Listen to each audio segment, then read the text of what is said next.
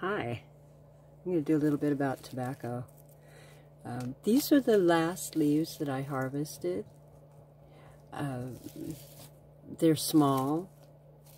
They're on the average 12 to 14 inches. When I picked them, they were all different colors, and as you can see, they all turned dark. This is a burley. It's supposed to be dark. Yeah, there's no problem with that at all. When I first, this is that batch that had mold spots in it. I took out all the mold spots, and it seems like the mold is fading. The mold smells are fading. I cannot detect any mold, maybe a little bit. See, these are real narrow.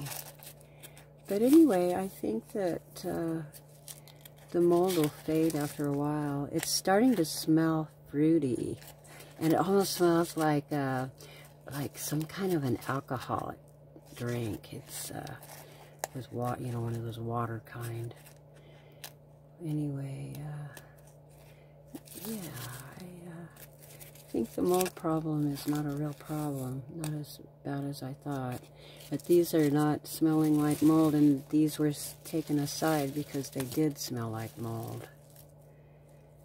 And I like them. They're small. It's tobacco.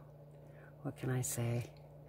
I like tobacco. I like experimenting with every part of it. I like the big leaves. I'm going to use the big leaves for rolling.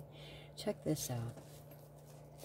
I'm making a batch of leaves that will be good for rolling papers. Yeah, these are a problem. I don't have any big leaves this year. Oh, that one's not going to work, is it? Oh, there's some good parts. But I'm just going through my leaves as I go. And yeah, see the spine, these are real spiny and they burn funny, so I'm looking forward to having some big leaves. But in the meantime, I'm just, picking out things that look good. They don't have any holes in them. They need to be watered. Yes, I need to water them. It'd be nice having fermented rolling papers. Sure, I'll take it. Yeah, so anyway, I got a few. Get those wet, and those will be fine. Anyway, I really don't have that much, going on with the tobacco right now, but I thought you'd be interested in knowing that the mold may not be a huge problem. I pull out the moldy leaves, and it seems like it fades because, I don't have any. I've always had problems with mold. I've got it taken care of, so I won't have problems with mold in the future. But as long as I don't put the tobacco in a bag too soon.